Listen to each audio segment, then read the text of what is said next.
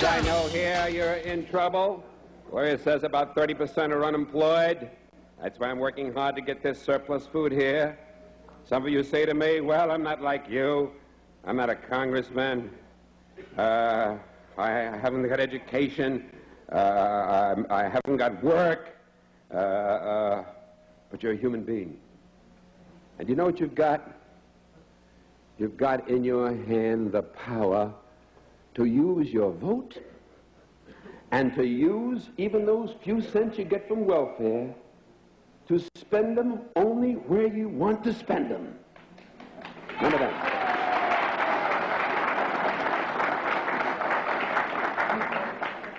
A young slave boy stood one day before the greatest ruler of his day.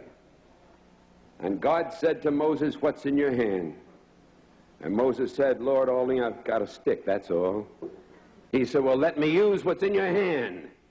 And God used that slave boy with a stick in his hand to divide the Red Seas, march through a wilderness, bring water out of rocks, manna from heaven, and bring his people to freedom land. What's in your hand?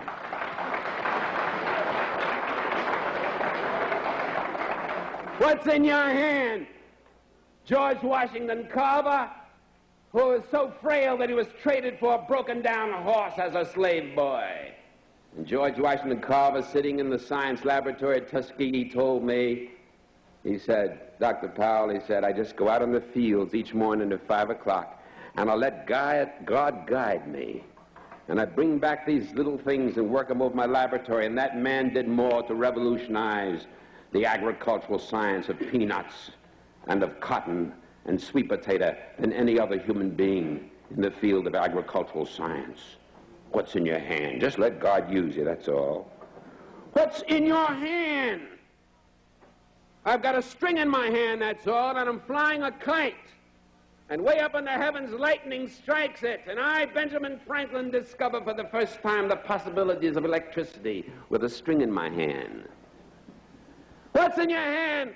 Little hunchback sitting in a Roman jail.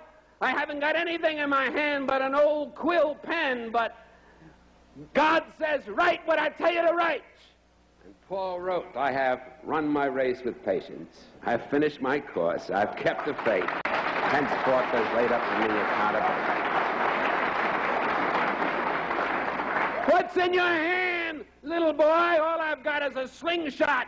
And the enemies of my people are great and big and more numerous than we are. Well, little David, go down to the brook and pick out a few stones and come on back and close your eyes if you want to and pull back that slingshot and let him go. And David killed the biggest enemy, the leader of the giants, against his people, and his people became free, just letting God guide a stone in his hand. And a few years passed, and David is a king. And God says, what's in your hand? He said, I've got a harp in my hand. He said, well, David, play on your harp. And he played, the Lord is my shepherd. I shall not want. Maketh me to lie down in green pastures. Leadeth me beside still waters. Yea, though I walk through the valley in the shadow of death, I'll fear no evil. What's in your hand? What's in your hand? Man hanging on a cross. I've got 2 nails in my hand. Father, I stretch my hands to thee. No other help I know. If thou withdraws thyself from me, whither shall I go? And that man, with 2 nails in his hand, split history in half, BC and AD. And what's in your hand tonight, people of Cambridge? You've got God in your hand, and he'll let you win because he's on your side and one with God. Always in the majority. So walk with him and talk with him and work with him and stick together and fight together.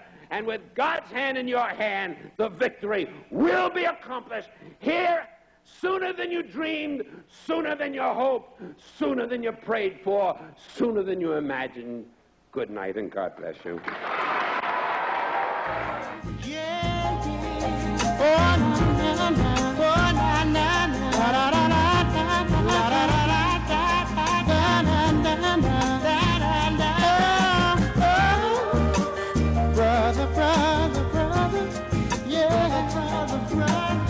I know you've been laying back a long time,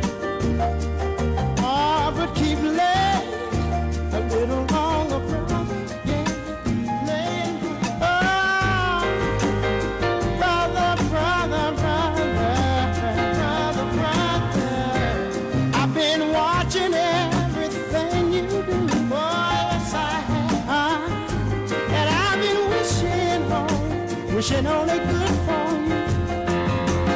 All you gotta do is just want it, and it's gonna come. It's gonna come. It's gonna come. Oh yeah, you gonna come, brother, brother, brother, brother, brother. Yeah. I know you've been laying back a long, long time.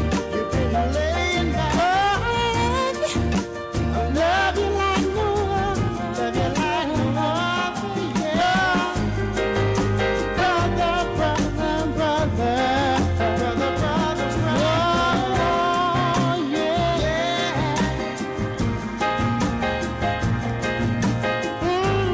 Oh no. Da da da da da da da da da da da da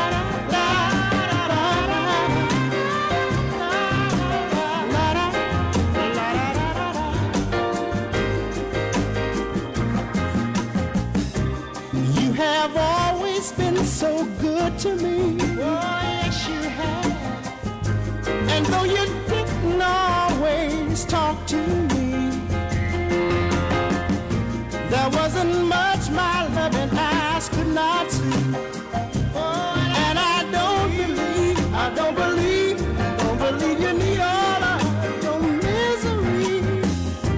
Oh, brother, brother, brother, brother, brother, brother. I know you've been laying back a long, long time. You've been hanging, but keep hanging, hanging, keep hanging on. Hang on a little longer, brother, brother, brother. Oh, brother, brother, brother, brother, brother, brother. Yeah, yeah.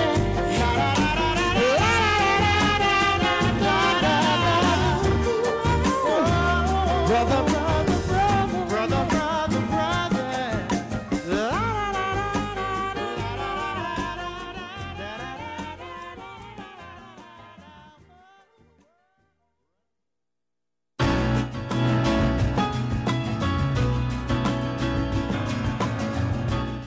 Oh yeah. Good morning, ladies and gentlemen. Rick Young, another segment of What's in Your Hand Radio.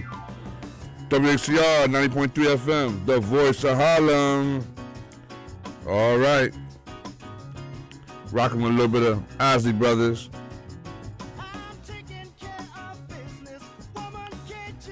That's right. I gotta make it for you, and I gotta make it for me. Oh, sometimes it seems, girl, I'm neglecting you. Well, I love to spend more time. I got so many things to do. Oh, I got work to do. I got work, baby. I got a job, baby. I got work to do.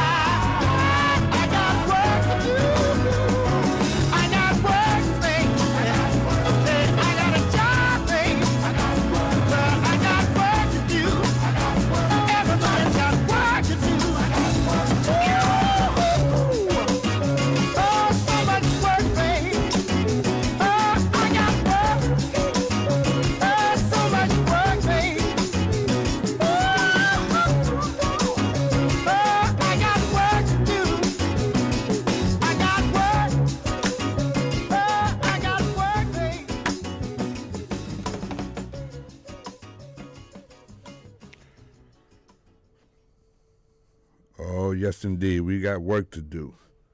We have a lot of work to do. Today I want to, of course, you might have heard that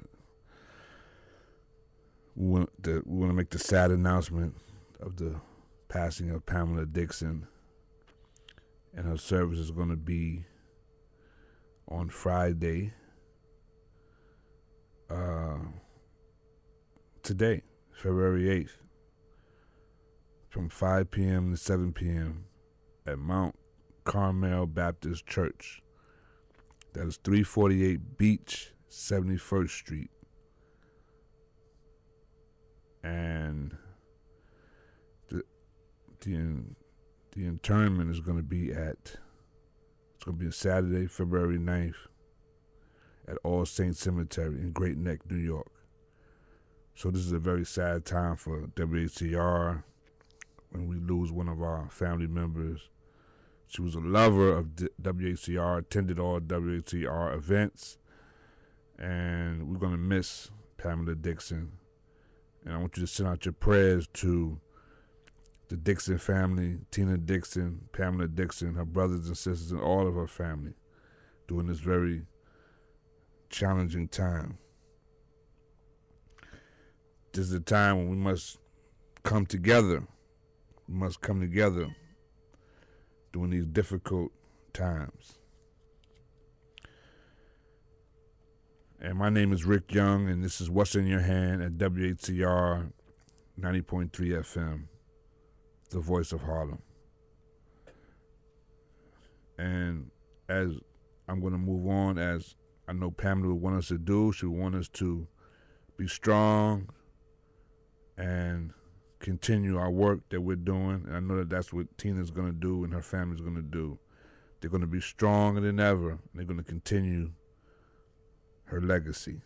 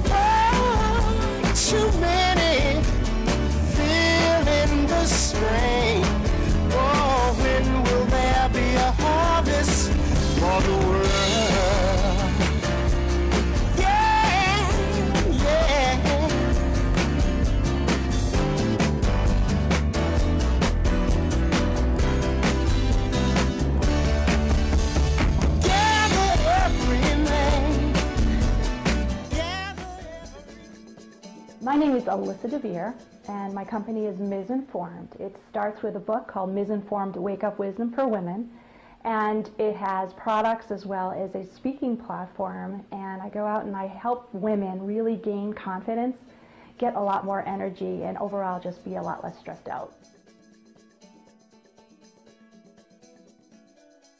I decided to start Mint Green Marketing, which is a consulting firm, and that was one of the big reasons I really wanted to gain that creativity back in my life. I really liked working with people and clients and all that good stuff that came with that consulting role. And as I was doing that to basically drum up business, to find leads, to network, I was doing a lot of presentations. different elements in terms of marketing and getting out there and really talking to different audiences, and found that I loved it. It was absolute passion, kind of being in that spotlight, being on the stage. There was something that went off in my head about 2 years ago, and part of it was that I consult for a lot of women-owned businesses, medium-sized, small, and there was this perpetual evidence, if you will, about a lack of confidence. They were very unsure, couldn't make a decision whether it was a logo or a color or whether to get money or grow things organically. It was across the board, this kind of insecurity, nervousness, always asking other people's opinions, being very influenced by other people's opinions.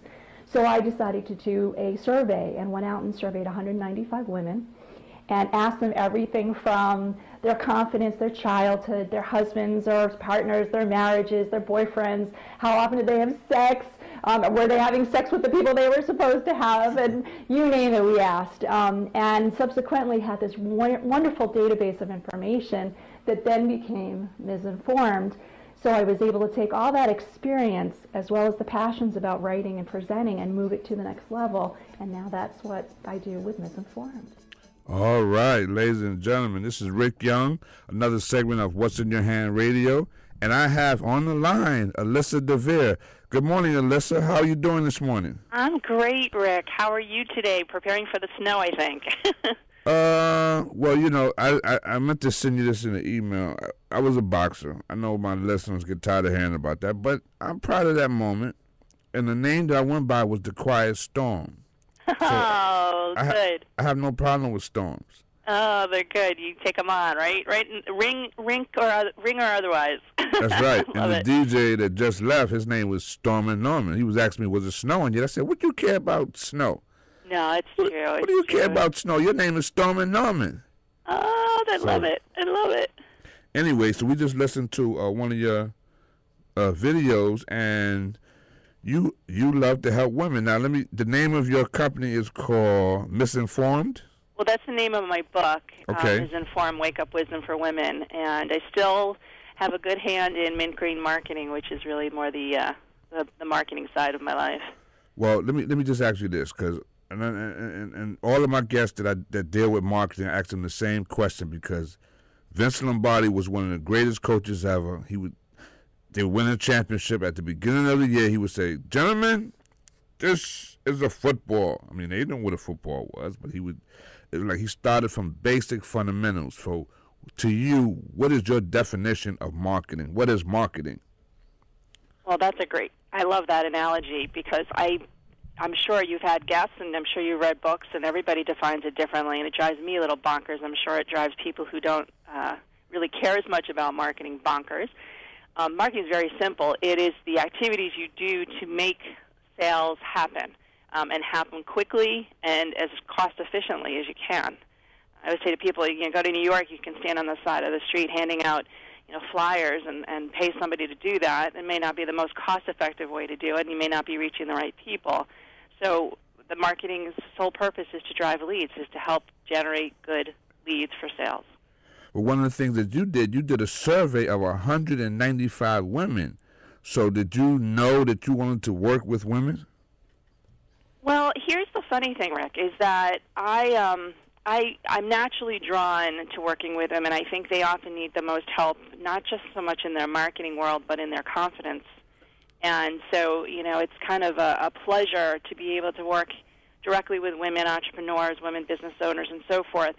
I will say, though, even the book and my blog and of course, all my marketing is still probably about 50-60% men. There's no shyness here with people saying, look, I need some help, and I want help from somebody who knows what they're doing. So, or at least I like to believe that. So I can't say that I'm naturally drawn to working with women all the time. I just enjoy it. I think it's a really great opportunity to make sure these women, and they're really smart, they're talented, they work hard. Sometimes they just need a good plug of confidence, and oftentimes the confidence is particularly in their marketing areas. Okay, so for some people, this is a difficult time, and for some it's not. But let's look at it from a difficult standpoint, a challenging standpoint. I have this challenge. The name of my program is called What's in Your Hand. Yeah. What's in your hand means what can you do? And Alyssa, there's no one that comes to this planet that cannot do something. Something you can do, right? I know you agree with that. Absolutely. So I have this What's in Your Hand challenge. We put you, Alyssa DeVere, in a city where she knows no one. We're going to put $100 in your pocket and no lifeline. Say, hey, mom, pop, cousin, uncle, brother, sister, send me. Nope, you got to work it off of the resources of the city and your talents or your gifts. And you got $100, place to live, place to eat. What is Alyssa DeVere gonna do in the middle of a big city, Chicago, Detroit, L.A., some city where you don't know anyone? What is Alyssa DeVere gonna do? Wow, that's a good question, Rick. Holy cow! I think the first thing, and before you do anything, I'm going to use a sports analogy. I'm actually working on a new book, and we've been diving into how really top athletes train as a study, right? And in the good old days, I'm sure you will appreciate this, and please comment. The good old days, it was all about physical training, right? How strong, how fast, how your endurance, and so forth. And then people started realizing, we really need to train athletes on the mental aspects of a game, getting on the field, knowing your competitors, knowing what your limitations were, really understanding how you were going to tune out the crowd. It's kind of a mental training, conditioning, if you will. And there's a lot of books, Agassiz and so forth, that really focus on what they did on the mental side. Great. Well, the top athletes now, Olympic and otherwise, they're starting to realize that that's not enough, and you need emotional training. And emotional training is the stuff that you bring into a room when you go to a meeting or you go into a new situation, and you are able to put away all the distraction and all the self-doubt and all the things that would normally tap into your physical and emotional capabilities. And you remind yourself that I'm a really great marketer. I'm a really good person. I can do this. And that's the first thing I think you got to do. It doesn't matter if you have $1 or $1 million in your pocket, is to remind yourself that you actually have the ability to do this. You've trained, you've prepared yourself mentally for it, now let's go do it. And part of that may be calling in the laws of attraction and other things. We don't have to get into that today, but I think part of it is, as a marketer, as a salesperson in particular, you need to have the wherewithal to be smart and figure out where those people are going to be that are going to want to buy what you have to offer and go to them. I think today we're so shy in so many ways. We like to send emails and email newsletters, and we leave voicemails, and we never actually get out there and talk to the horses, if you will. So putting on your kind of, your good shoes and getting out there and talking to the right people. If, for example, you're marketing to, let's say, restaurants. Let's say that's a target. I was talking with a guy the other day. He builds mobile websites for a living. He was complaining to me that he's like, I don't have any clients. I said, well, what kind of clients do you want to have? He goes, well, my stuff works really well with restaurants. I said, have you gotten out there and talked to restaurants? Well, I've been sending them emails. I'm like, when was the last time, a restaurant guy had enough time to sit down and casually read their emails? It's not going to happen. Get out there, talk to people. Find out where more of his friends, their friends, hang out. Is it an association? Is it a club? Is it a particular it could be an online group, a LinkedIn group, or it could be some other place. But you don't know that until you start talking to the people who really are your targets. Wow. That's what I would do. Wow. So you get out there and talk to the people. You got to talk to the people, and I think most importantly, it goes without saying, whether you are down and out, you are in good shape, or you're in the city with $100 in your pocket, don't be afraid to get out and talk to people. And, sometimes you have to do it on the phone. Okay. All right, but talk to them. Listen. Ask some questions. When you booked me for this interview, you didn't say, hey, Javier, show up. You did your research. You learned about me, and that's part of the marketing and sales. If I clump those together, those are really, that's the key. Know thy market. Well, speaking of knowing about you, you have a book called you have several books, but you have a book called No Time Marketing, which is the subtitle is Small Business Size Steps in 30 Minutes or Less. Pretty interesting. And then also Misinformed. Can you tell us about those books? Sure. No Time Marketing is very straightforward because what I did a couple of years ago was package up what we normally do for a new client that comes to us and says, look, I don't even know what to do. I'm stuck. I don't know what to do with marketing. Either we've never tried it, we're scared to try it, or we did it and it's not working for us. And we said, well, what will we normally do? And we go through a series of steps. It's a very simple process. And the 30 minutes or less is if you grab your coffee in the morning and sit down and do one chapter, and it's a very skinny book. I think there's 8 or 9 chapters in total. By the end of the week, you're going to have your marketing plan built. So it kind of walks you through the very strategic, and I hate using that S word, Rick. People go, ooh, strategic, it freaks them out. But it asks them some very straightforward questions about their business, about their customers, what they know and don't know. And then it teaches where to get the additional information that you don't know, without spending a ton of money or time, mind you, so that you really have a good basis of knowledge to make marketing decisions. And it gives you templates for all this. It gives you even a template for the plan at the end. And I've gotten into more fights. I could use you in my corner half the time with this, Rick, because people will say to me, oh, you got to write a big, thick marketing plan. And I'm always like, no, you don't need to, and you shouldn't, and shame on you if you do. So I give almost a PowerPoint, a presentation template at the end, because my fundamental belief is the more people you talk to about your marketing plan, the better the plan gets, the more confident you get, and then it'll work. If you put it into a document, it sits on, either on your hard drive or in somebody's desk drawer, and that's no use to anybody. So the book gets you all the way through those steps, and I think the reason that people really like it is it's not a heavy book. It's very straight up. It doesn't have a lot of fluff. Quick and easy read, gives you the templates, you get it done, you move on in your marketing. And more case studies, more people call me to tell me how well it's worked for them and the results in their business. So I feel pretty good knowing that it really is a good resource for people. And that's No Time Marketing.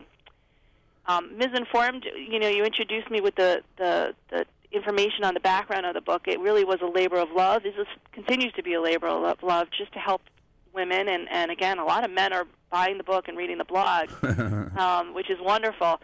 But it's not really what I would call motivational or self-help. What it is it's a very candid look at what is confidence and what do we do to either bolster it in ourselves and others, or what do we do that's destructive.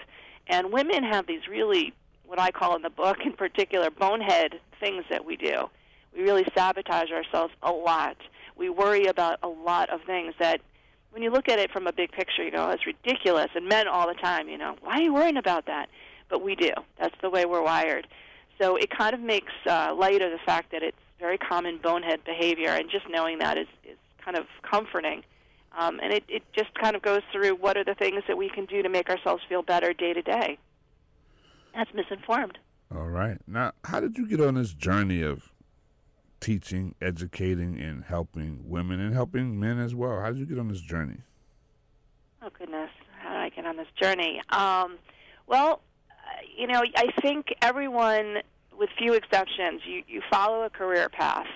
And, for better, for worse, you may like it, you may be good at it. But I think in some cases you start to discover, well after you graduate from college, if you do that path, or well into your career, that there's things that you really love to do, things that you're really good at, and things that people appreciate that you do. And at that point, 20, 30 years into your career, the big question of the day is, how do I make a living doing that good stuff, right? I suspect that you love doing this radio show. Anyone who gets up at 6:30 on a Friday morning to be on the show, God bless you, man. I love it. Well, you said get up at 6:30. I have to be here at 6. So. You get up even earlier. I think it's it's a labor of love as well. And if you can find ways to financially support those, as people like to call them, hobbies. I don't think they're hobbies. I think they're more than that.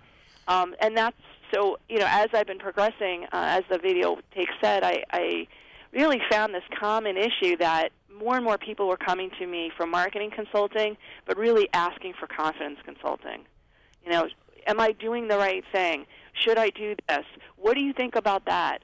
And, in a marketing context, fine, but in a lot of ways I was seeing it was permeating through their business lives, perhaps even through their personal lives, or most likely through their personal lives. And I decided to, do a survey and get some data behind my assumptions there, and that's what I did. And combining that kind of interesting perspective, the data, with my love for, I do a tremendous number of presentations, and I love to present. It's just joyful to me. And I love to write. So that's how I've kind of moved down the path. Now, let me get your website. Okay, well, I'm going to give you two websites. I'm going to give you one for the marketing and one for Misinformed. Misinformed is MS, like Ms. DeVere, Misinformed, INFORMED, so MSINFORMED.co. .co? .co, leave off the M. Okay. And that's for Misinformed. That's information about the book, and the blog is there as well. And No Time Marketing has its own website as well, which is the book itself. So you can go notimemarketing.com, or if you want to learn more about the marketing business that I run, it's mintgreenmarketing.com. Okay. Now, what is your USP, your unique selling proposition? For the marketing specifically, you mean, or just in general? What is it that Alyssa DeVere brings to the table?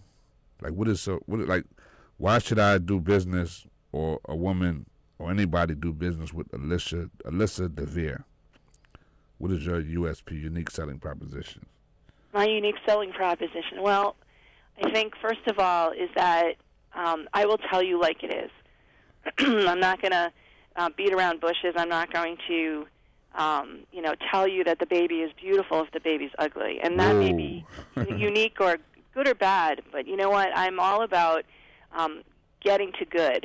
I don't want to, if you have a website, for example, or your positioning and messaging is off, and it's off not because I think it's off because it's not working and it wasn't researched, I'm going to tell you, let's fix it.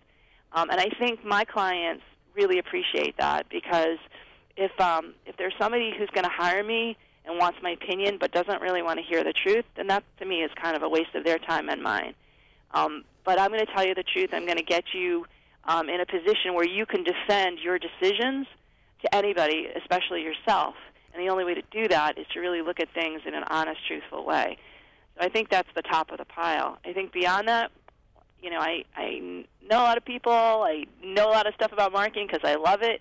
And I think in some ways that, it's a great opportunity for me to bring lots of different disciplines, different industries that I work in. My clients, Rick, it's so much fun because they come from every country. I have a lot of international clients, about 50-60% at any given time. So different languages, different products, different size companies. So I think it's a really good mix. Some people I only want somebody who's marketed or knows about this particular industry or on this kind of person. Well, I think it's really kind of nice to be able to bring a lot more tools to the party. So I think I offer that as well.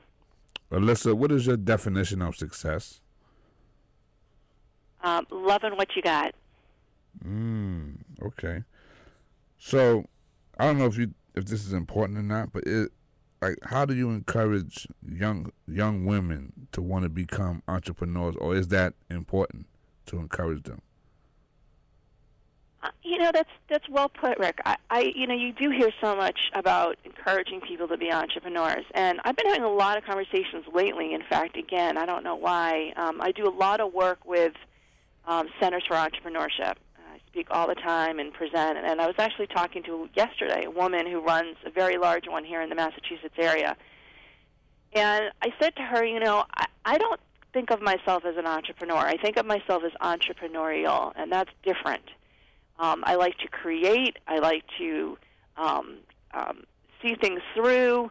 But I'm not necessarily somebody who needs to have a big company with lots of people under me and stock options and that. And I think that there's a lot of people, particularly women, who fall into that category, where they want to be creative and innovative, and they want to be heard and respected and have those attributes of entrepreneurialness.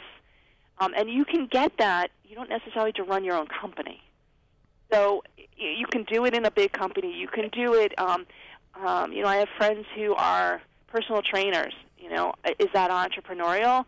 I think so. The way that they run their business, how they get clients, and they improve themselves and their wherewithal, I think that's all entrepreneurial. But doesn't mean you have to start a business. Starting a business, is it good? For some, it's fantastic. For others, it's horrific. So I think you really need to know what your end game is, what you're trying to accomplish. And if you're trying to be entrepreneurial, maybe there's other ways to do it than just being an entrepreneur. Okay. And what is one of the most creative marketing strategies you ever used for yourself or for a client? Oh, my goodness. I have, well, let me think for a second, because there's quite a lot that I'm kind of I'm very proud of. The most creative, huh? Mm-hmm. Oh, my goodness. Most creative. And I think I'm hung up on that word, most creative, because there's so many different ways to define creativity, right? Most creative.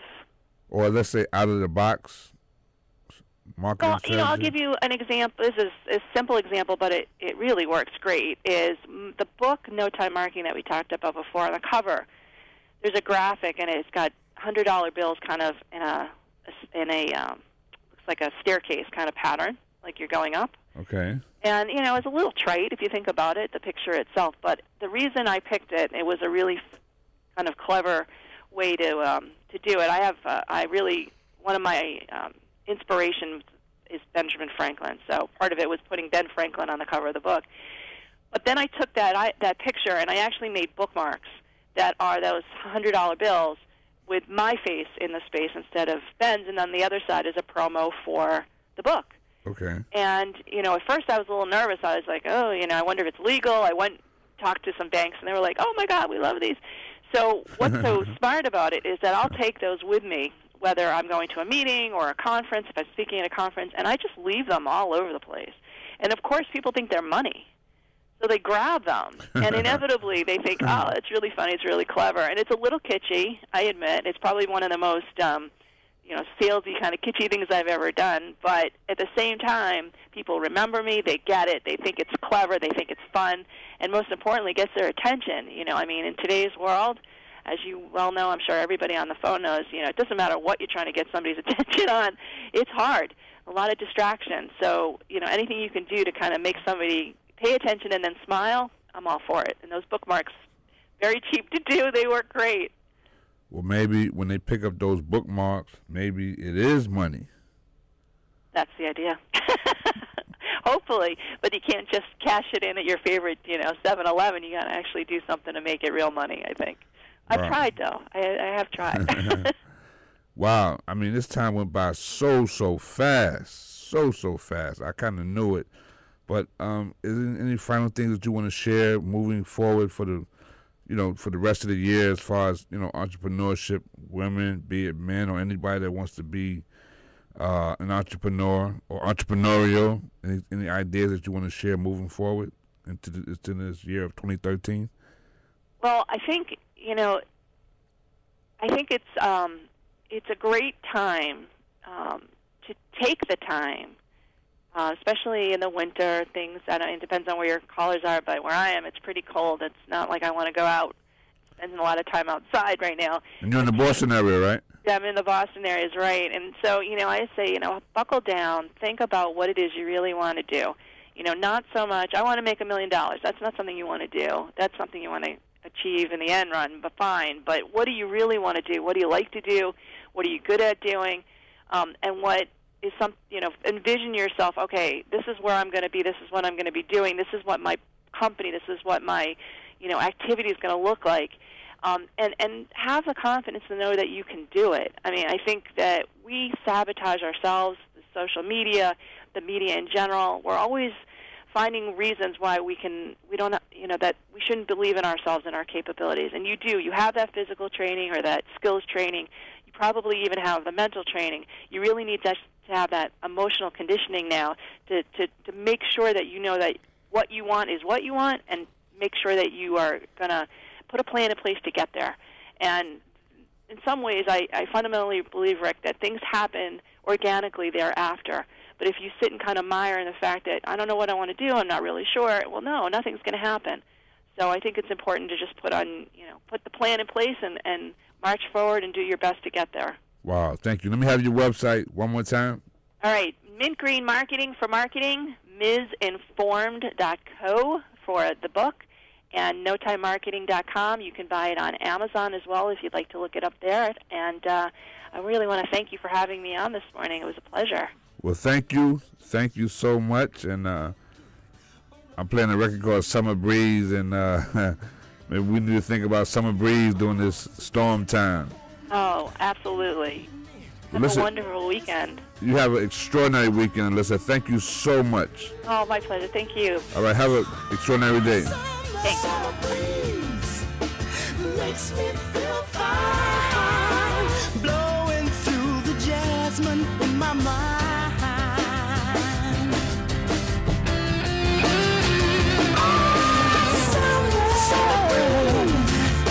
Makes me feel fine, blowing through the jasmine in my mind.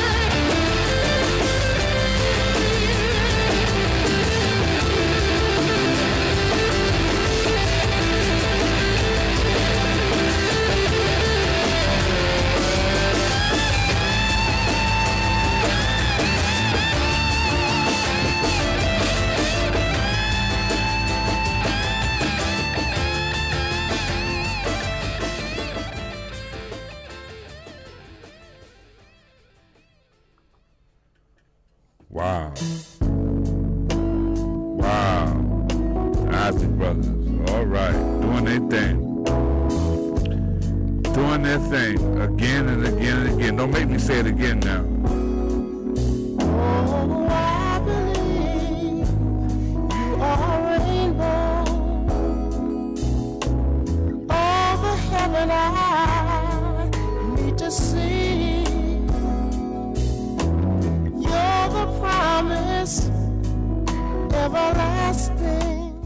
WHCR 90.3 FM, New York. I hope to be in love.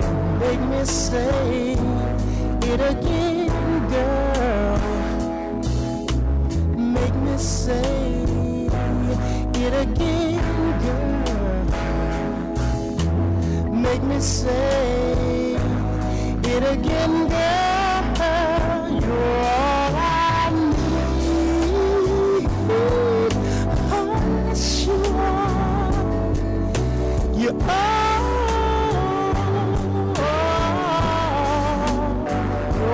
I need. Oh, yes, you are. You're all I need.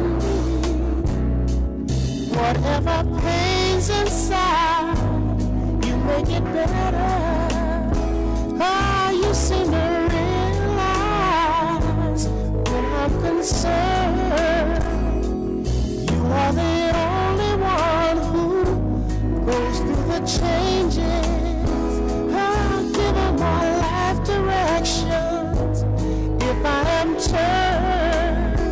And make me say it again, girl. Make me say it again, girl. Make me say it again, girl. You're all I need.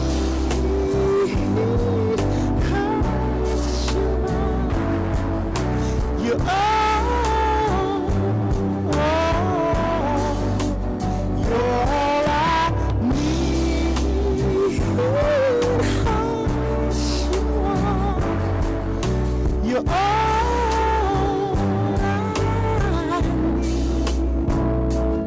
All am I worthy of love from an angel, princess imperial of my soul. Don't really matter if you choose not to answer. Hoping that what I reveal already know.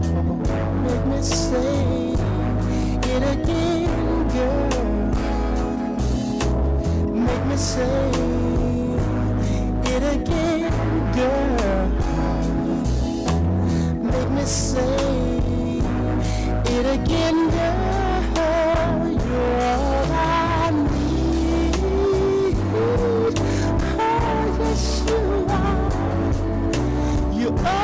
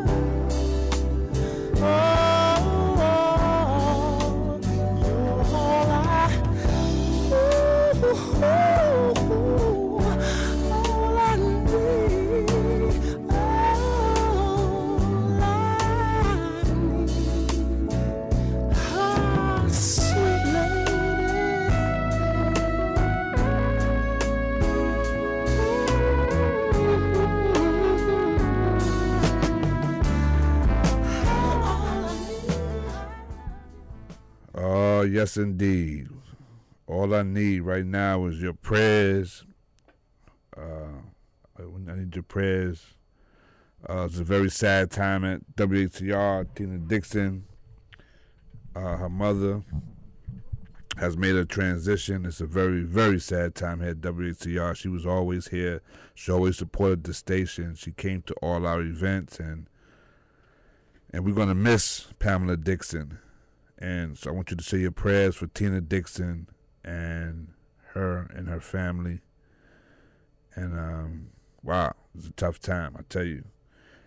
But in the meantime, I have a guest on the line, and a very, very old friend of mine. Lisa, are you there?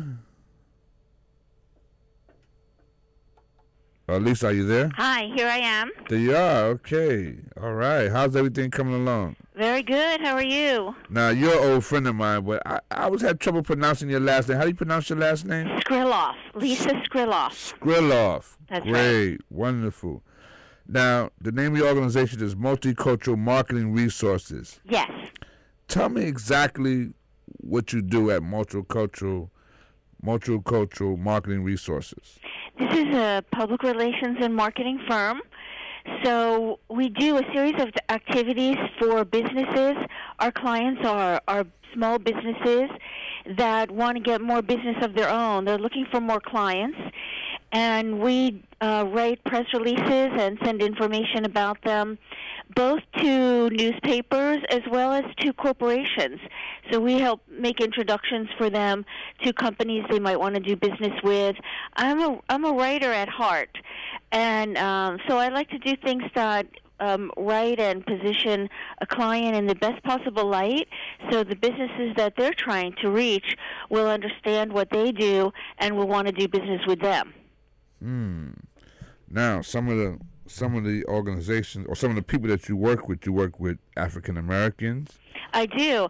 Oh, my company, I named it Multicultural because everybody has something multicultural about their story. So it could be African American business owner, Hispanic, Asian American, women as well, and also niche markets. I work with a lot of businesses that are certified by New York State as a woman-owned business or a minority-owned business. And once they're certified, I've gone to many sessions given by the state where they explain how to get certified, but they make the point, once you're certified, don't expect us to be, ringing your doorbell. You need to be marketing yourself to us so we understand what you do. So in a lot of cases, I help these businesses to do that. Another kind of group that I work with are marketing experts in reaching African Americans. So an example would be a woman who's African American as an author of a book and also gives training seminars, and we help promote a company like that so that they get more companies that hire them.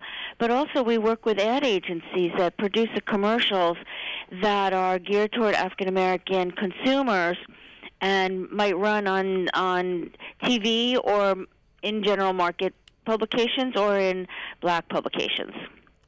Wow. And you're the founder and president. Yes. I started the company almost 20 years ago. It's going to be our 20th anniversary next year. And I was interested in this topic. I guess I didn't even realize it was an industry.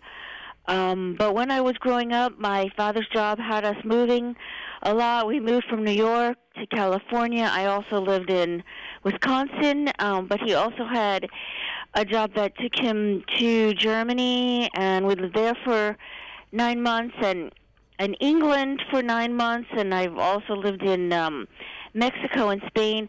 So while I was growing up, I had the experience of being an American girl living in a foreign country, and it's kind of what they might call the bicultural experience, where you're from one culture but part of another culture. You're part of two cultures, and I think it kind of shapes your experience.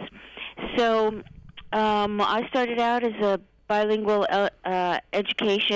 elementary education teacher. I had a double minor in Spanish and teaching, and my first job was teaching Hispanic kids in Wisconsin in kindergarten. And then I lived in Madrid, and that's where I started working for a magazine. So when I came back to New York, I was interested in keeping all of these interests of mine together, and that's where I realized that there was this industry of marketing to Hispanics and to different ethnic groups, and I kind of discovered that industry and found my niche of my own there. So now, this is very interesting, Lisa. I met you a long time ago. I don't remember exactly when. I went to one of your conferences. I was trying to remember also. I think it might have been at one of the business networking conferences that they have. There's so many of them, and they're such a good resource. And here's one reason: you get to meet a lot of people in your business and get to know what they do, and that's always so interesting, and stay in touch with them. Right. But here's the interesting part. You started this business 20 years ago. Yes. Next year is going to be your 20-year anniversary. Yes. Right? Exactly when around so do you know next year that the Super Bowl is coming to this area? I did hear that. Perfect timing. I did, and in fact, interestingly enough, I got an email from the New York State, the Department, Empire State Development. Now that I've been registered as a woman-owned business, I'm on their email list, and they send out announcements of bidding opportunities, and I just got one that said, come and learn how your woman-owned business, how minority-owned businesses can get involved with the Super Bowl. And I was like, I wonder how I could fit in. Wow. So, and your 20-year anniversary, this is perfect. It's perfect. Perfect. So, have you decided yet what you're going to do, or you don't want to let the secret out the bag? No, I don't know what the opportunities are yet. Oh, you mean from the anniversary? Oh, I didn't start thinking about that, but I for sure it would be something that would involve my clients as a way to also thank them. Recently, I had a 15-year anniversary with a client I've been working with for 15 years, and I was trying to think, what should I do to thank them? And I discussed it with them. There's, kind of two main presidents and vice president, and I said to the vice president, maybe why don't I take you and your family out for dinner, and then, or maybe to the woman president, maybe we should go to a spa. And they said, you know what we'd like to do is involve all our employees in the thank you. And they said, why don't you have a pizza party on a Friday afternoon sponsored by your company so that all the employees could, enjoy and understand what the partnership has mean. And I was very touched, and I also was very glad that she called it a partnership, and she said, what Multicultural Marketing Resources is a partner to us in helping us grow. Not just a vendor to the company, but a true partner. So I'm sure that what I do might involve something like that. And it's hard to know, when you're a small business and you start out very small like I did 20 years ago, what exactly is your anniversary date? I do know the date that, I kind of, opened the checking account and the business name. I didn't do that for a while because it took me a while to receive my first check, and then it was made out to Multicultural Marketing Resources, and then I realized, I better open a checking account in that name.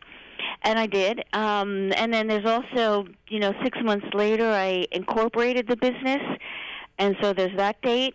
But actually, I like to think of my anniversary as the last day of work at my old company, where I, gathered up my shoes from under my desk and took all my personal things from my desk and said goodbye to everyone, and that was May 20th.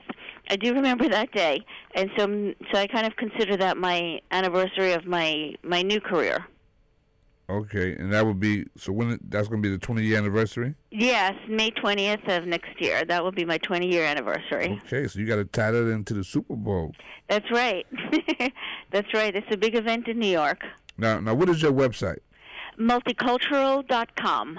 Multicultural.com. Yes. Okay. Now, you work with, let's look at some of the niches that you work with.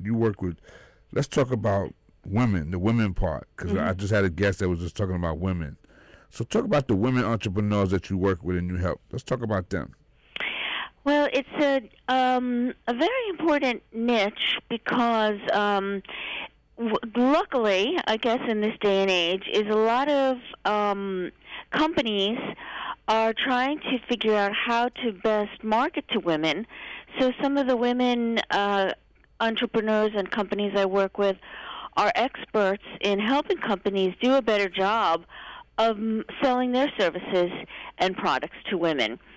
And also, a lot of corporations are realizing that their women executives are not advancing as much as the male executives. And they're wondering, why are they not retaining top executives? This is also true with minority executives.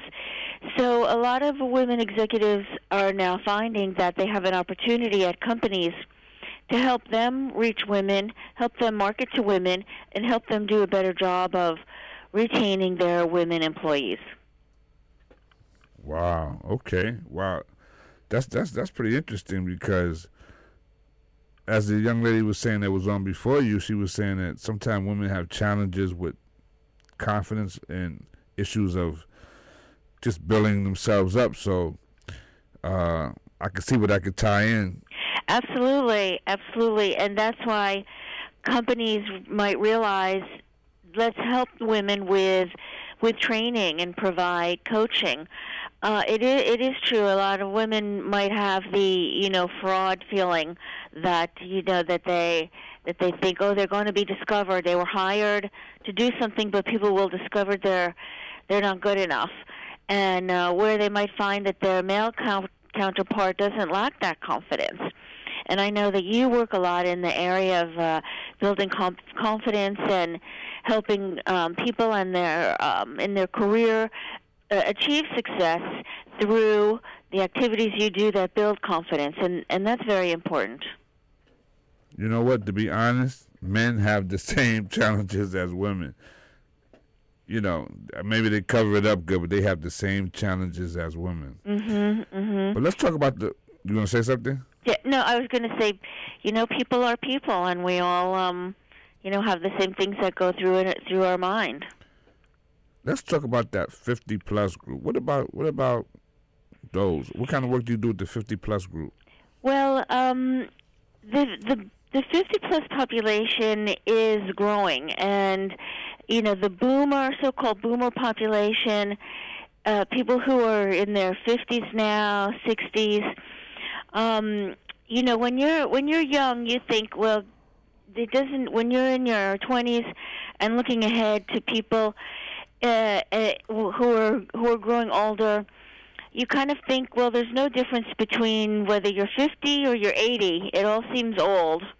But then when you start getting closer to 30, 40, and you're looking at 50, then you think 50 is not old. Right.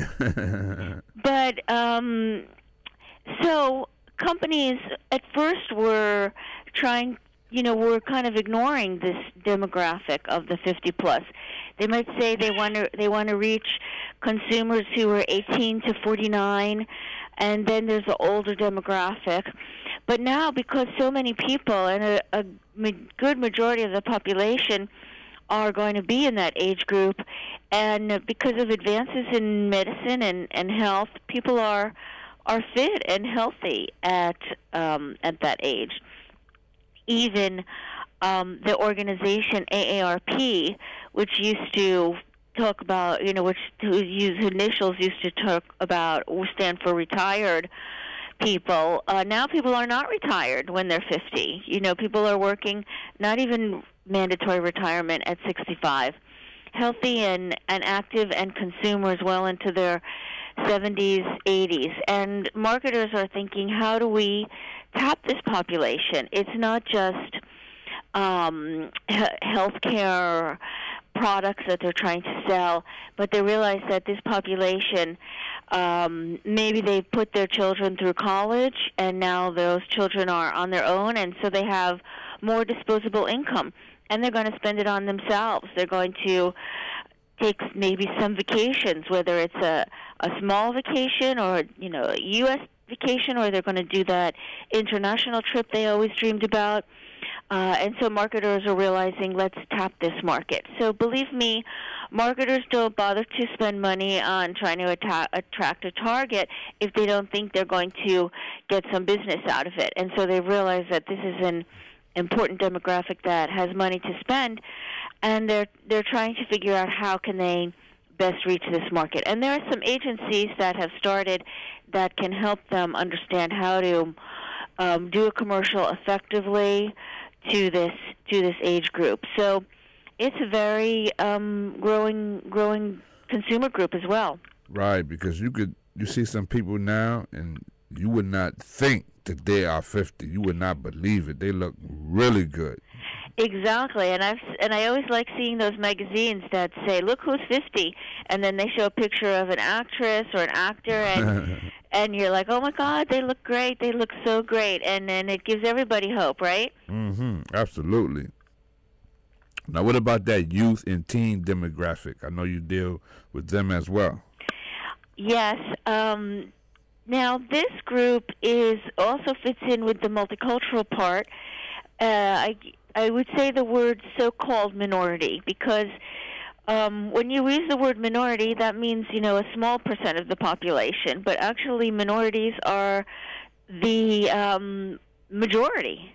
And there's a lot of studies, especially with the census, that show that the youth population is approaching 50% or more so-called minority population. So that means that the ethnic population is going to be the majority, and this is the population of the future.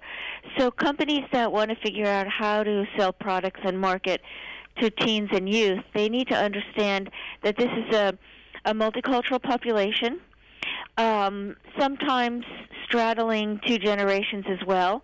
In some cases, if they're, grandchildren of immigrants, when it comes to the Hispanic market, they might be placed in the role of, being a translator for their grandparents or taking their grandparents to the doctor if their grandparents don't speak English and they need someone to help.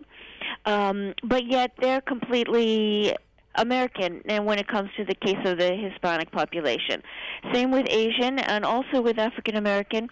This teen and youth population has, is marketed to by companies that want their business. That's right. That's right. So now let's look at the American Muslim population. I know you tap into that demographic as well. Yes, there are some companies that are marketing to this group, such as Best Buy and Western Union and Wilson Basketball as well, and also insurance companies or car companies, because this group has certain financial needs, and car companies need to understand that if you're selling a car to someone who's American Muslim, then they're going to have certain needs when it comes to insurance or buying the car. Now, also, in some parts of the country, such as Dearborn, Michigan, where there's a large group of American Muslim consumers, then local retail stores like Best Buy will be particularly respectful and honor the holidays. And just like you might see in New York, Best Buy or any company having an ad, a circular saying Thanksgiving specials, in communities where it's heavily Muslim, then you'll see these stores saying, happy holidays to the various Muslim holidays as well. So this is a group that in certain areas of the country, this population is a large and significant part of the population. So that's the area that we get involved in as well, particularly with some clients that are agencies and have a particular expertise in marketing to this group. Now, this next group, what about this group, this next group I'm going to mention, because a lot of people seem to drop the ball on this group, and this is, I would say, $1 million group, and that would be the disability group and accessibility. Yes. I have one company I work with that is an expert in helping companies market to the disability group, and there's a lot that comes into play. When I've heard her talk at companies, I've heard her use the word kind of open door admission, because this is a group that, anyone at any time could be disabled, any ethnicity, any group. And when we're talking about disability, it's not just a major disability, but it's also the disabilities that come with getting older as well. And so with an aging population, people are losing their hearing or their eyesight. And when it comes to marketing to this group, there's some, big ways and small ways. So, for example, if someone has a disability and they're going to want to travel, then they want to know that if they're going to a hotel, that the hotel room is completely accessible. Right. And companies need an expert to help them make sure that what they have provided is accessible. I've heard about cases where someone might say, we have a handicapped bathroom, hotel room, but yet the door is too small for the wheelchair to get in. Wow, if you look could at get that, in, look at that. then the bathroom would be accessible. Right. But the door to the room is not. So some of the work they do is helping companies really make sure that if they're saying something is accessible, that it really is. And also, the things that have been done by the government to help people with disabilities have improved all of our lives. For example, when you're crossing the street, what they call the curb cuts, where the curb slopes down so that a wheelchair can go down. Right. You know, anybody is benefits from using that, not just a wheelchair, but it makes it easier to get down, or if you are wheeling something yourself, then that benefits us all. Right. Now, go ahead. You want to say something? And this is a huge market, and the numbers itself is even approaching the size of the baby boomers themselves. So this is could be, if a marketer is not paying attention, a hidden market, but a very important one. Right, because see, that's my point. I have a friend, Jackie Fernandez, who's blind. She's a good friend of mine, and she wants to be an entrepreneur. And she doesn't. She is an entrepreneur, but a lot of times she gets involved in businesses, and the websites are not accessible. And the people that make the websites, they don't think about that when they're creating the website. So what do you say to that, Lisa? It's completely true. And companies don't even realize, because they're not even thinking of that. Right, that's right. So that's one thing that, this a marketing expert would come and tell a company. So, if somebody owns a hotel, then they're already thinking they need to make a room accessible. But if a company is not really thinking about people who are blind or otherwise disabled, this doesn't occur to them. So one thing that, an expert could help with is to take a look and say, here's some things you can do. And also, it goes a long way in saying, we want to do business with you. We're thinking about you. We want to do business with you. We're making it easy for you to find us and do business with us. And that's like an engraved invitation coming to your door. Well, you know what?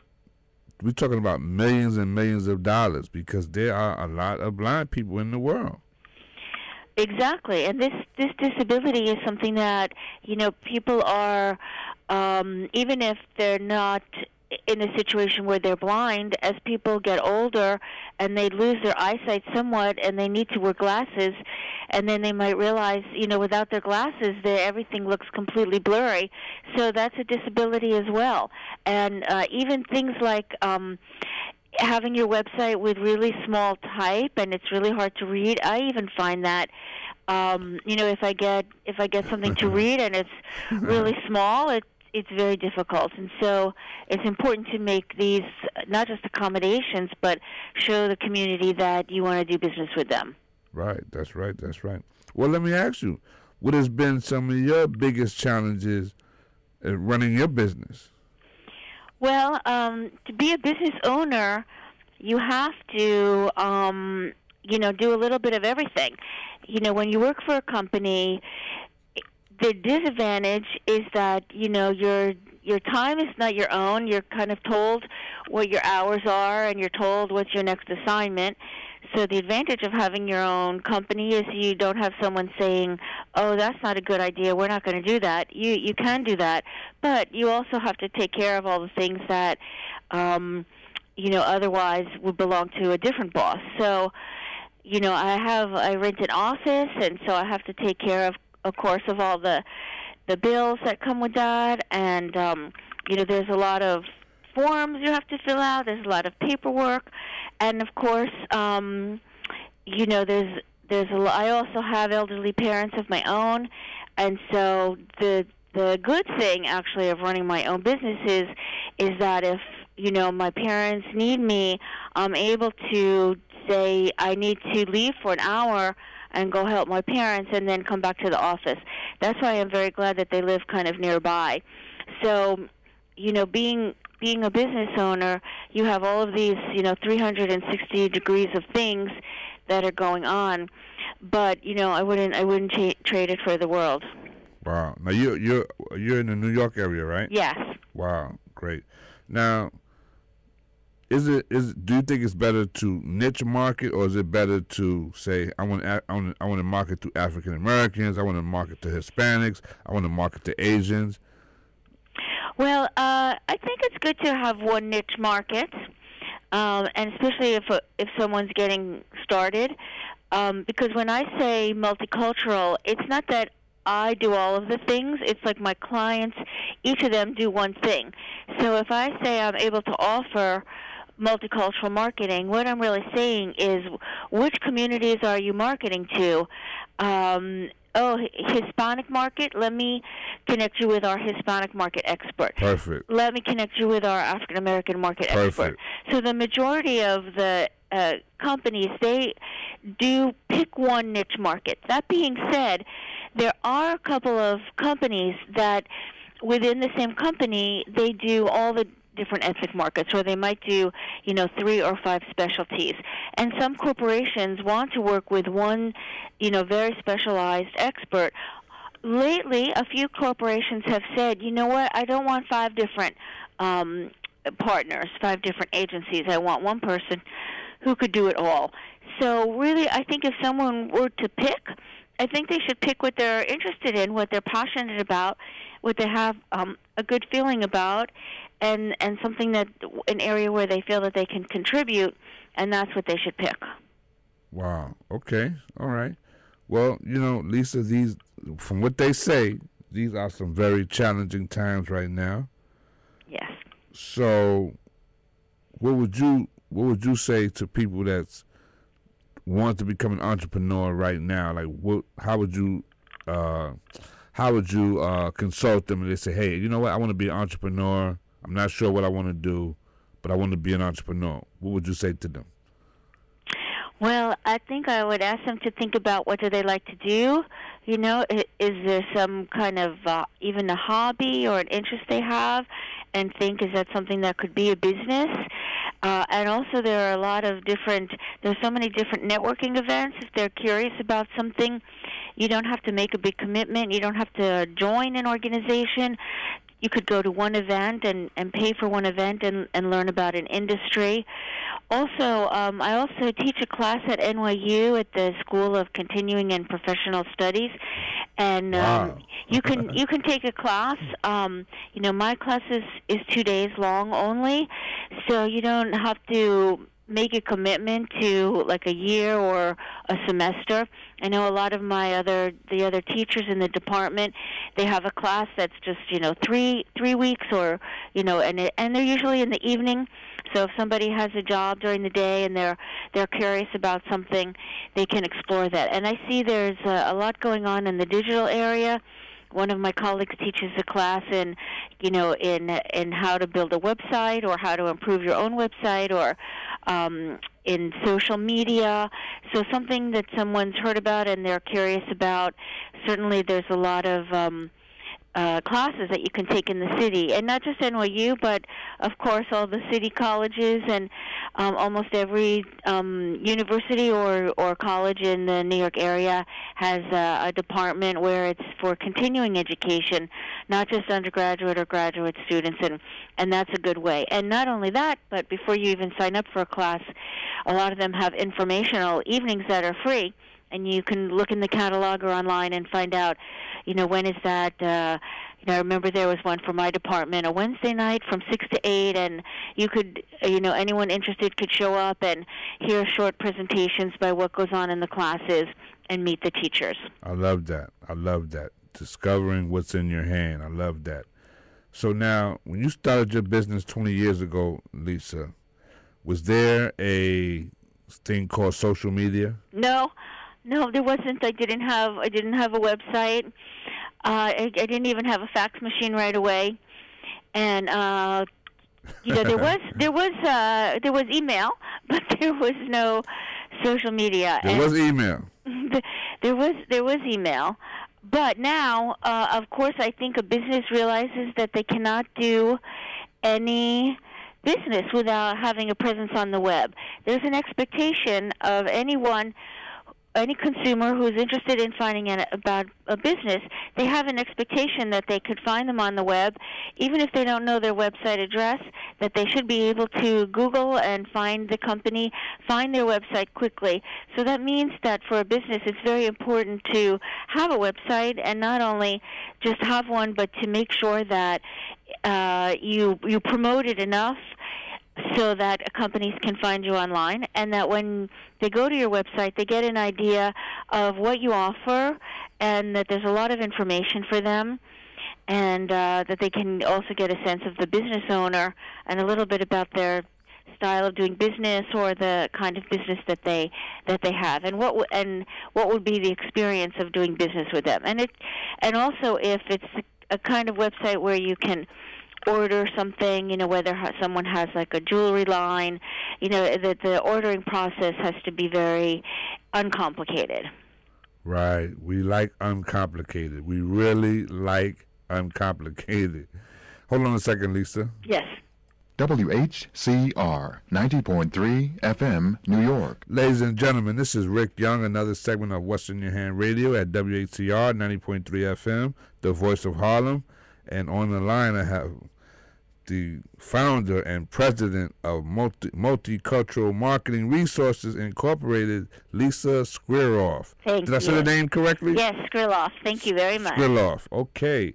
And so now, what do you see down the road coming in the next 20 years? So we know how it has changed in the 20 years since you've been doing business. What do you see coming along in the next 20 years? Well, the business that I'm in that has to do with marketing to ethnic groups, it's been kind of a slow realization on the part of many companies for the past 20 years. Okay. At first they weren't thinking about it, but now they're thinking about it. Many of them are doing it, doing this and doing a good job, but some are just starting to think about it. But in the next 20 years, I think this is going to be not just a nice thing to do or afterthought, but something that will be a very important part of companies' marketing. And already, when companies are trying to figure out about marketing, they look at the census numbers. They look to see, what is the community composition now? What is it expected to be? And the census already has done projections that by the year 2050, the entire U.S. population will be a minority majority. So in 20 years, we're well on that road, and so I think they're going to be, when it comes to marketing, looking at that market. Well, listen to this. If President Obama did not look at that market, he would not be sitting in that seat right now. Exactly. There have been a lot of articles I've seen lately on the power of the different ethnic markets to influence political outcomes. So, and I saw a recent article, a writer was talking about that helps marketers realize if they see that what is so-called buying power, the electing power of minority groups, then they think, hey, I'd like this group's business for my product as well. It's all about selling and sales, and entrepreneurs also want to do a good job of selling their business. Let me have your definition of marketing, Lisa. This would be a series of activities that lead toward getting visibility for your business so that you can get more clients and do more business. So what falls under marketing? That could be public relations, because you might be sending out newsletters to companies to keep them remembering you. It could be doing presentations in front of groups. You could be nominating yourself for an award so that when you receive the award, other companies will look and see that you have achieved success. And so all of these things fall in the area of marketing to grow and build your business. Wow, there you go. Now, speaking of growing your business and marketing, tell me about some of the upcoming events that you have coming up. Well, in April, there's a very interesting conference given by the Association of Hispanic Advertising Agencies, and it's going to actually take place in Florida. And there's going to be a series of speakers who are talking about case studies of how they successfully grew their business in the Hispanic market. And I also, in New York, I belong to an organization, the Advertising Women of New York, and we're currently planning some events in New York that are going to be involving women of color and focusing on some success stories and events where the attendees will have an opportunity to network with them. And I also know that in the Asian market, the Asia Society has some events coming up. And I also belong to the Black Public Relations Society, BEEPers, and they have regular events in New York on where the members will hear from someone who has an interesting public relations case study. So there's really so many things going on. You could attend an event every day after work and a breakfast event every morning as well. Wow, that's interesting.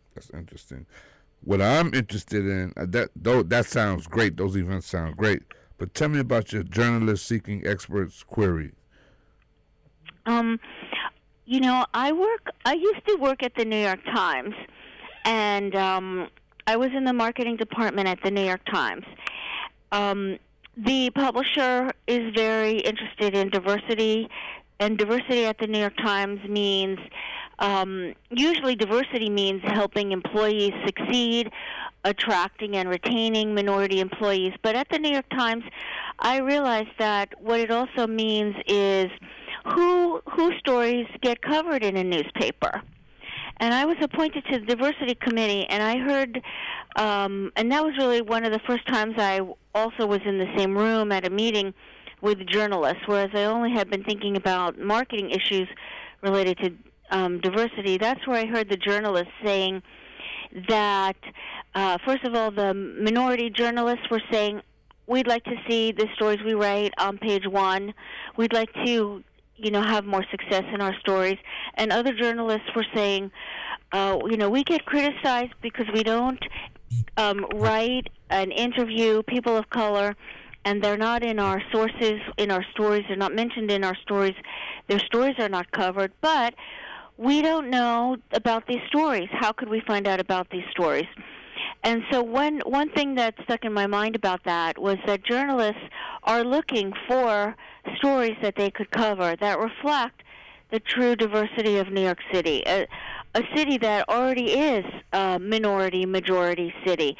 And so I decided to help journalists as well as help my clients to connect with each other. And so on our website, we have an area where if a journalist is working on a story, no matter what the story is, and they realize that, a perfect example I always use is if a journalist is writing a story about the economy, and whether you're watching a TV news segment and they're talking about the economy, or they're writing an article, then you might read it and say, gee, it looks like every person they quoted as an expert is a white man in his 60s. And how come these sources are the only ones that are getting quoted? How come they're not interviewing me? And so I decided to let journalists know that if they're working on a story, if it's about an economy, let me help them get a wider range of experts that they could interview. So journalists contact us, and they say a story that they're working on, and I help them find an expert who happens to be a Hispanic or African American or Asian American or a woman, so that these voices are heard in any story.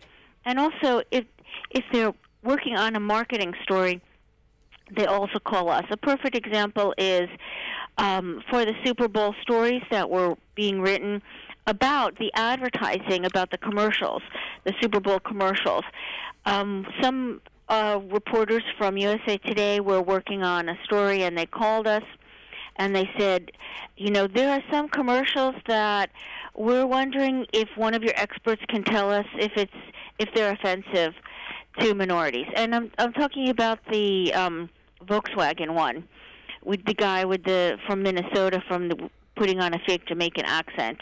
And so a reporter was doing a story and wanted to know, you know, is this offensive? Are people offended by this? And what do your experts, they asked us, who do marketing to African Americans or blacks, Caribbeans, what do they say about that? And so some people said that they were offended by it. It made for lively discussion. Later, you know, a few days later, it turned out that the Caribbean organizations were saying, you know, we love it, we're not offended, we think it's great, and even the tourism director of Jamaica said, hey, you know, we want to be in on this. You know, we want people, yes, we'd like to portray ourselves as being laid back, so come to Jamaica and see for yourself. And so in this case, that's how we connected the journalists who were working on a story, and they have an idea, and they want to find an expert that they can talk to, and we connect them on the spot. You know, they might say they need someone to interview in the next hour, and so we help set up the interview for them. Wow! Wow, you can do that in an hour?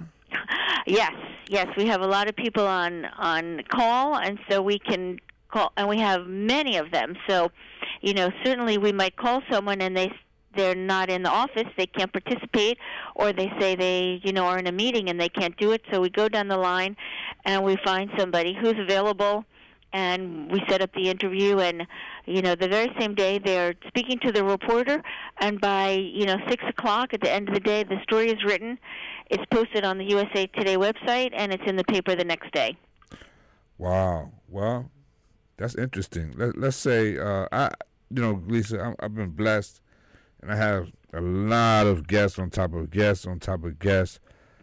It's almost like a apple tree. I could pick, you know, my guests. I have so many guests, right? Yes.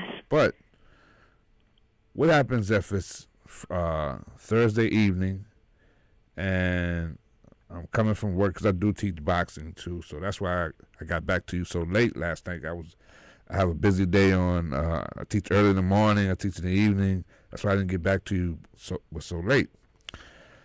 So let's say it's a Thursday evening or Saturday evening, and it's like getting close to, say, midnight, and I need a guest for 6 o'clock in the morning. Can I call Lisa Squirrel off and say, hey, Lisa, I need a guest. I need a guest for Friday morning, or I need a guest for Sunday morning on a specific topic. Can we make that happen?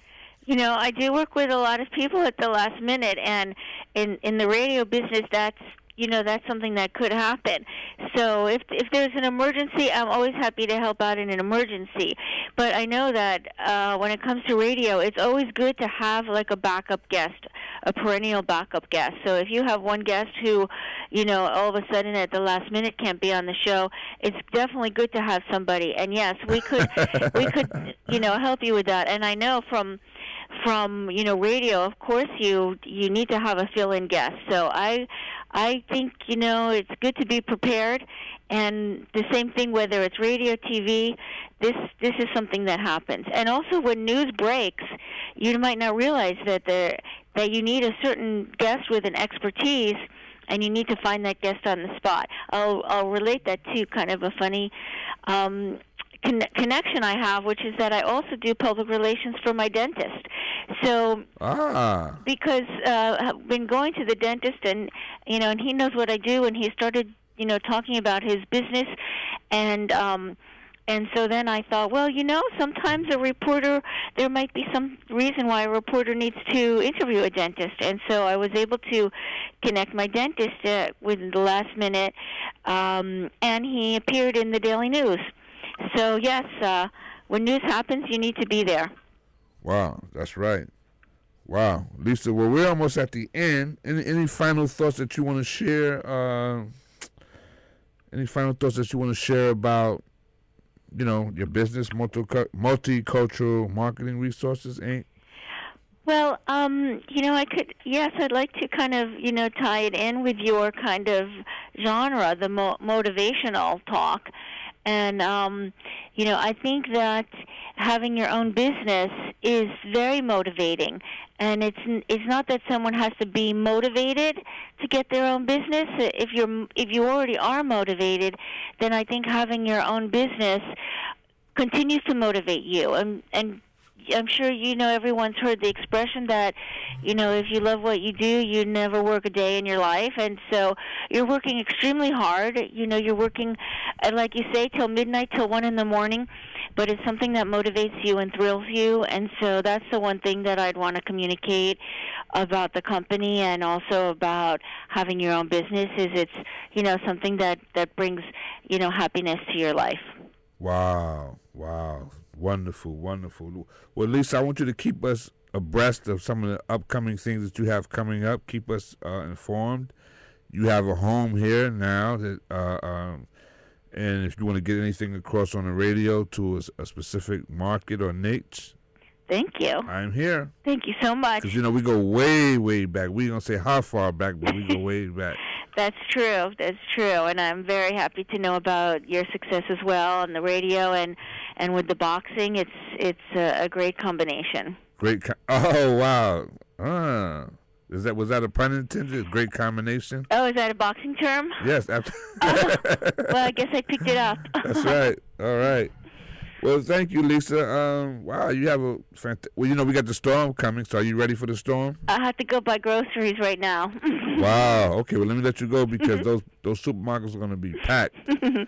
Well, thank you. You have a wonderful day, too. All right. Thank you. All right. You have a great... Thank you again. Thanks. Bye. All right. That was Lisa Skrilloff. And, wow, sharing... Listen, you want to start a business? It's out there for you. People like Lisa and people like Alyssa can help you with your business. So we have a few minutes left, and I'm waiting for my next DJ to come in, and he'll be here shortly. But I want to dedicate the last few minutes of this show to the lovely Pamela Dixon, who made a transition, and we're going to miss her. We're really going to miss her. So, again, her services are going to be this evening.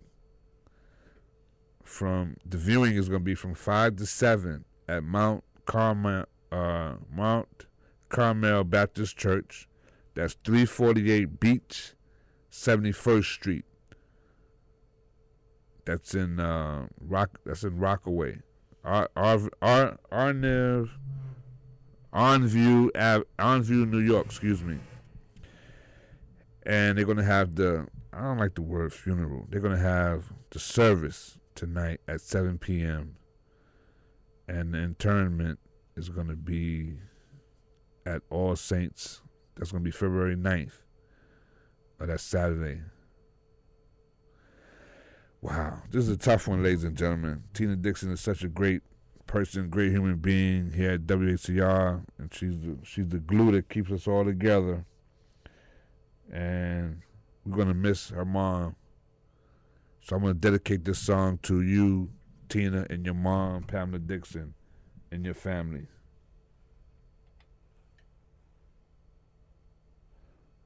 I'll see you guys on Sunday.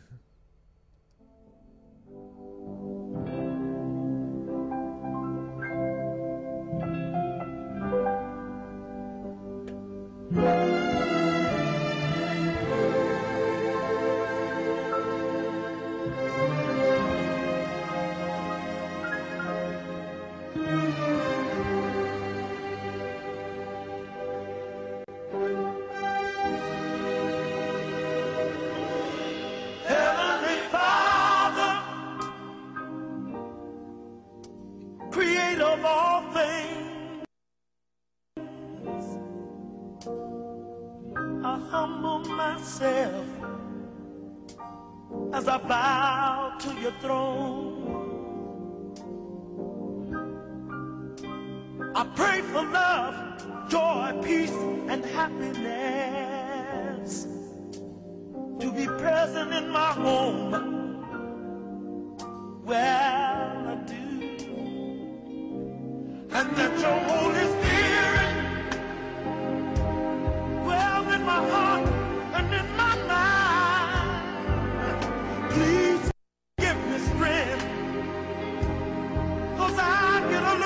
Sometimes I need help from you just to see me through. Whoa, Heavenly Father, best of all, to you I give the glory, and on my knees I fall. I ask for wisdom and understand.